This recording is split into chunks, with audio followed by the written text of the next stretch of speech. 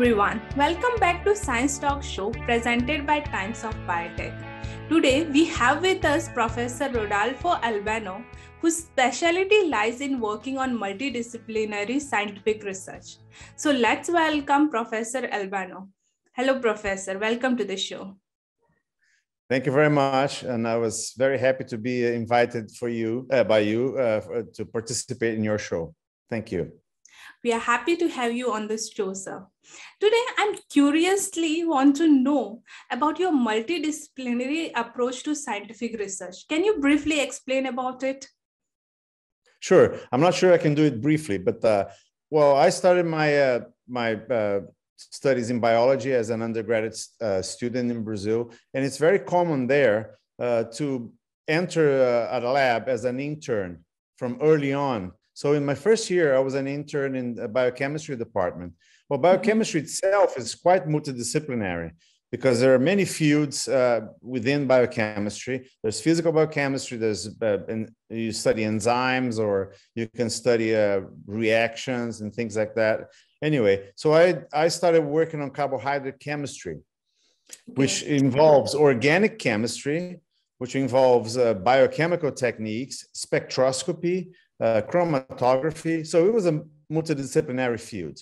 So after I finished my master's degree, I went to London to do a PhD in developmental biology, another multidisciplinary field, because you study anatomy, you do histology, molecular biology, again, biochemistry, to study how embryos develop from one egg to a multicellular organism. So when I went back to Brazil, developmental biology was a bit difficult to work in Brazil because it was very competitive internationally. You needed a lot of resources, and there weren't many people that were working on developmental biology at that time. But since I had learned a lot of molecular biology techniques in my PhD, I started trying to work with people that needed molecular biological solutions.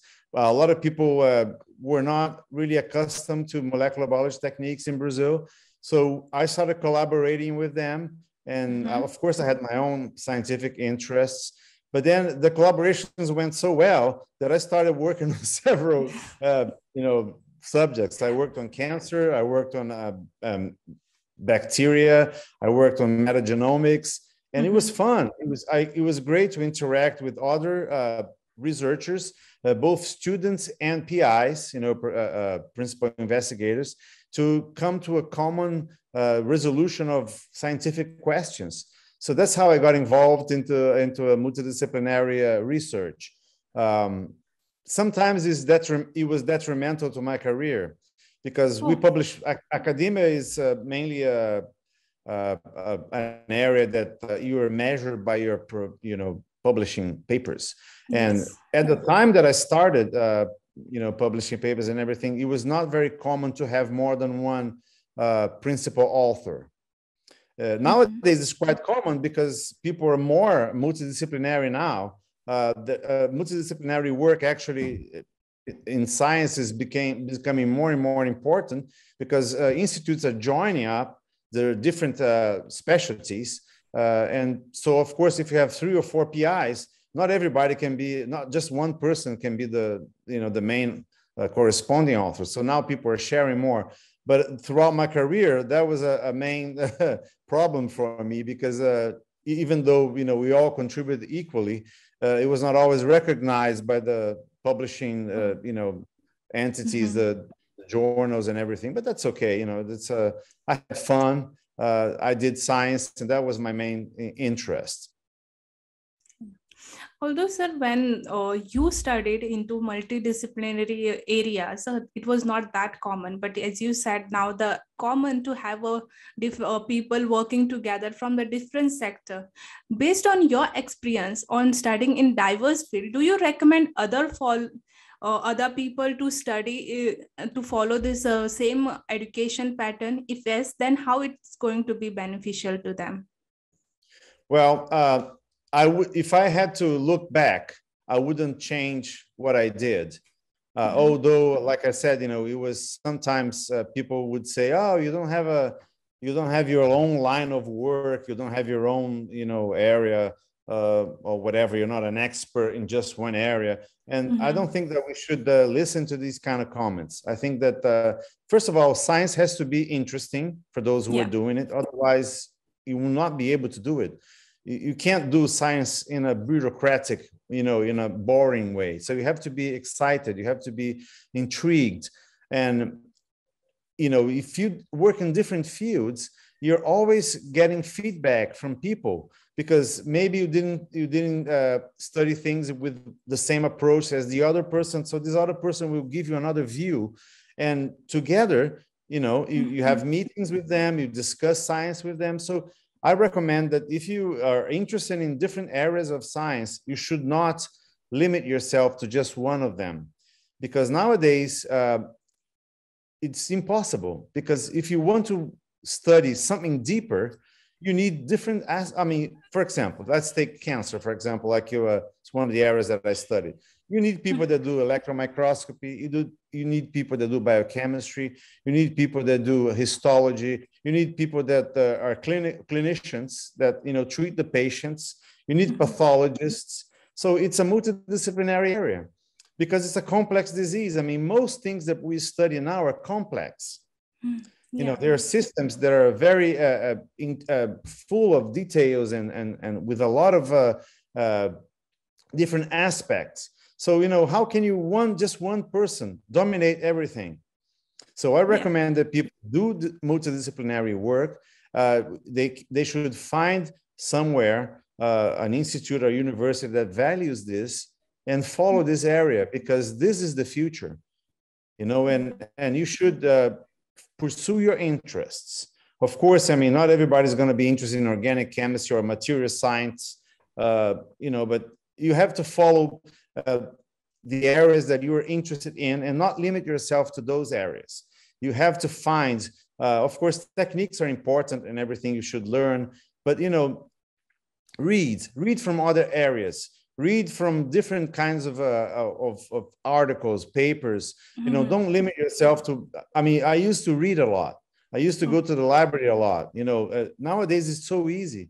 You can just, I had to take a bus to go to another university to, look at their library and look at the papers that were a month or 2 months old. Nowadays you have everything at the click of a finger. So, you should read. That's right. You should read. You should inform yourself. You should find the things that make you, happy. Mainly, you should be happy working. Science has to be. You have to be a happy person doing it. You have to be. It has to be fun, because it's a very hard sometimes, because you deal with failure a lot. Experiments don't work, or your project doesn't go as well as you think. But then, if you're in a multidisciplinary field, somebody from another field can actually help you, with your questions. So I recommend that people talk to each other, collaborate, because in this way you can have a broad view of science and you can start integrating things. Because sometimes if you only do one type of work, it's very hard to have the picture of the whole picture. So multidisciplinary research actually helps you to have a glimpse of the whole picture. I get it, that it's very much required that you should work interdisciplinary, because although an engineer invents a machine, it is invented for a biological person. So he should know the biological parameters to work on.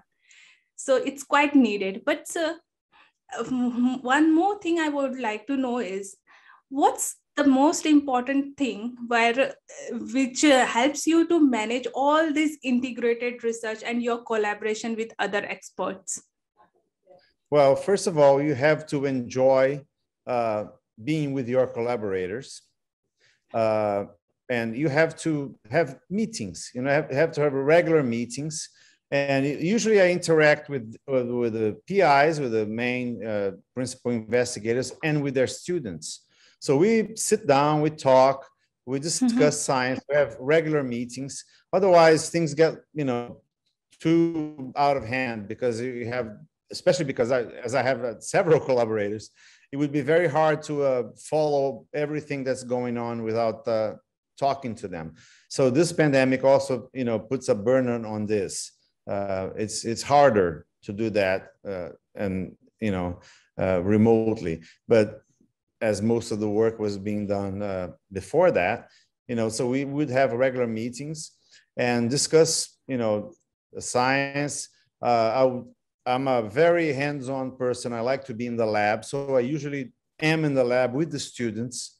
So I help them out with their technical difficulties and theoretical difficulties. So, being interactive, being there for them, not being, if you're a very busy person and, you cannot take your time to talk to people and help them in the bench if they need, then this will be hard for you to collaborate and have a multidisciplinary kind of, unless you delegate to somebody. But that's not what I usually like to do. I like to participate actively in both the lab work and also in the theoretical part of the science as well. Indeed, so you have to be an open person. You have to enjoy being with people. Yeah, indeed, sir. Moving on to your areas of work. I know you work on cancer and as well as antimicrobial resistance. And as I know, the cancer is a burden on each country. However, another silently emerging burden is antimicrobial resistance. So what is your take on solving these problems? Well, I think both of these problems are public health issues. Because although, of course, cancer can happen sporadically. I mean, you can have a sporadic mutation. Most cancers are due to, habits that are not healthy, like drinking too much, smoking, obesity, which is related to eating too much, overeating, and not doing enough exercise. So these things, you have to actually educate people. Okay. Because nowadays, if you don't have a good mind and take care of your body, it's very difficult, because you're going to have some type of disease later on. It's either diabetes or cancer, which are very complex diseases. So if you take cancer as a public health issue, the main thing is to prevent and early diagnosis. So prevention is related to education. So you have to educate people of not to take risk factors. Governments also have to legislate because, of course, pollutants that, it's not my choice to breathe a polluted air or to consume polluted foods. So governments have to take action to regulate, these products and prevent people from ingesting them and eating them or being exposed to them. And the early diagnosis, actually, we are coming to a very exciting age, because now with the next generation sequencing, we have the power to diagnose cancers very early on. So this technology has to be, spread and has to be democratized to everyone. It has to be spread out. So nowadays we have liquid biopsy. There are several products that are coming up that can do an early diagnosis from plasma. People, you draw your blood by a professional.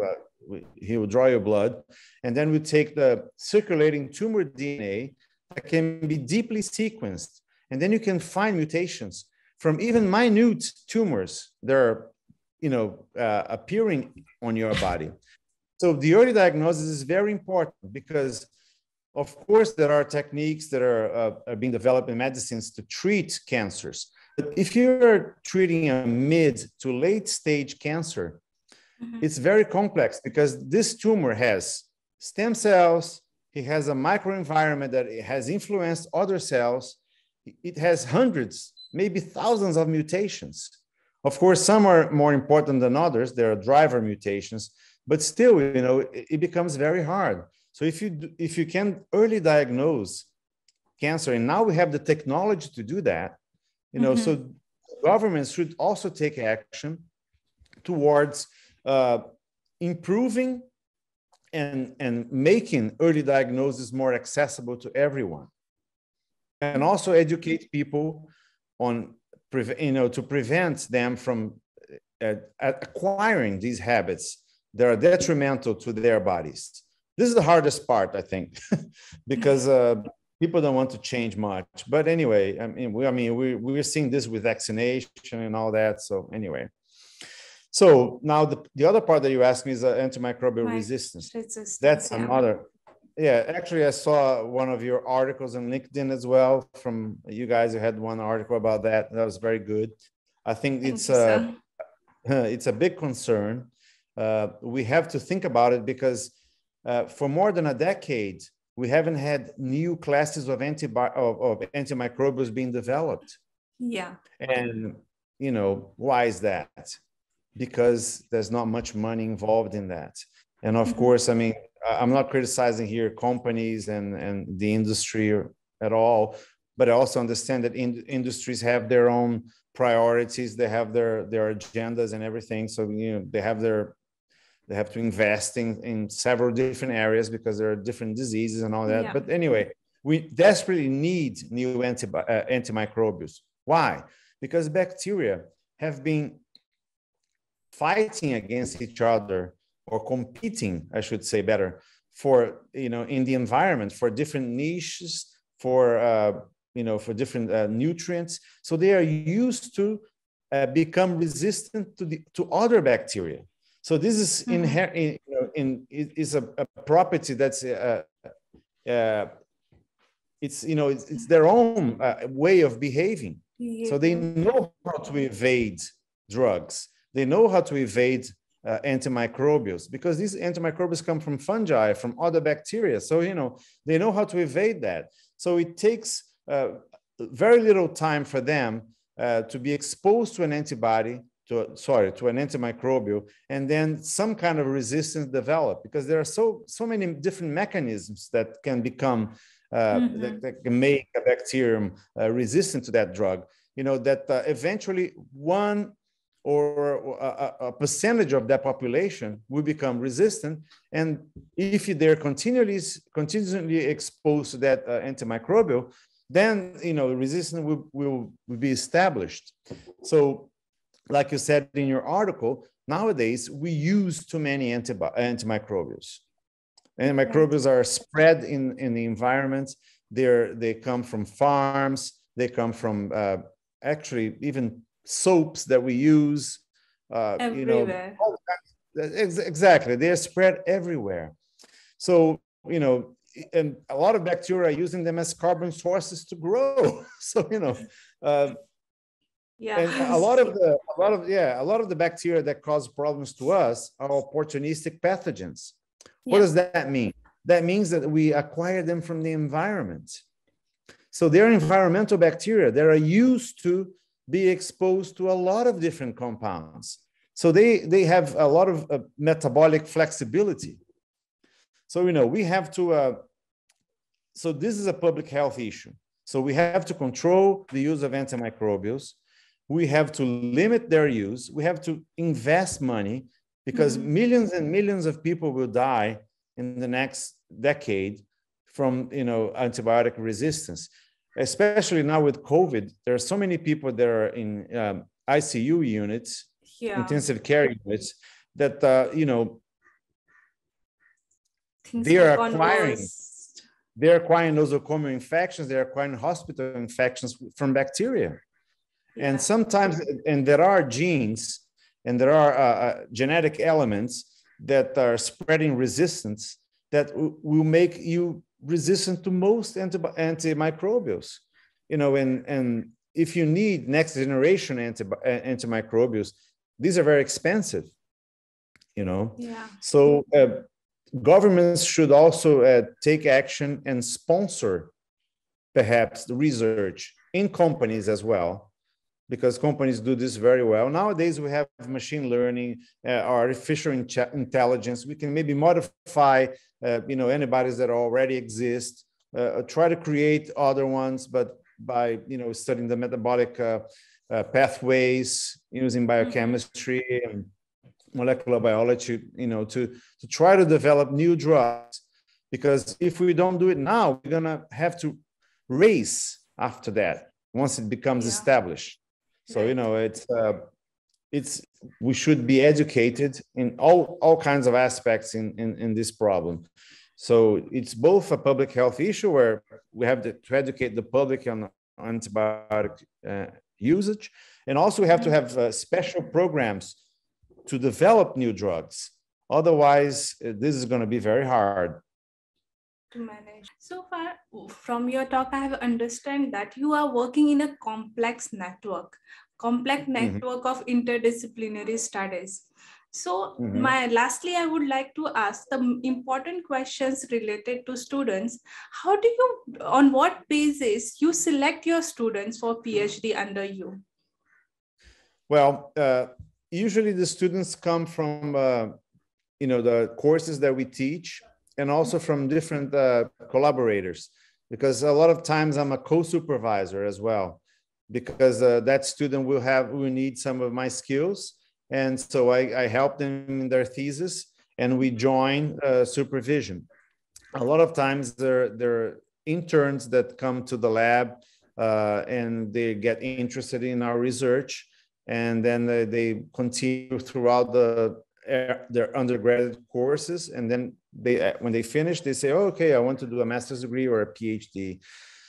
So we have this culture here in Brazil that people actually go to the labs and try to find because we understand that only from theoretical, classes, from lectures, you don't have a really good professional training. So they get that from being interns. So either from interns that come to the lab, or from collaborators that share students, and then maybe this student will do a master's degree with one collaborator, and then maybe wants to do a PhD with me. So there's a lot of lateral movements of the students, which is nice, because it's a very dynamic environment. For like 10 years, I was the vice director of our graduate program. So I interviewed lots of students for all these years for the master's and the PhD programs. So some of them did PhDs with me as well. So it's a very dynamic environment, which is good. So I also got to find out a lot about their research areas too. Okay, so do you accept the students from overseas? I'm sorry, from what? Overseas, from the different parts of the world, like other than Brazil? Well, the problem with that is that we don't have studentships for foreign students in Brazil. It's very difficult to get one. If they come with their own money, with their stipend, we could, but it's not so common. It's more common for postdocs. But for PhD students, we don't have so many foreign students. Sometimes there are some programs that will help you to spend some time in another country. So sometimes we do that, send our students to a foreign collaborator, and sometimes the foreign collaborator sends the students to us. But to do the whole PhD or the whole master's degree, in Brazil, if you're a foreigner, it's not so easy, unfortunately. We do get some Latin American students, but usually they come with the programs from their own countries. Thank you so much, sir, for accepting my invitation and unlocking your interdisciplinary studies on this show. It was a pleasure for me. Thanks very much. And if you ever want to invite me again, I'm free to participate. I'll be happy to, sir. Thank you.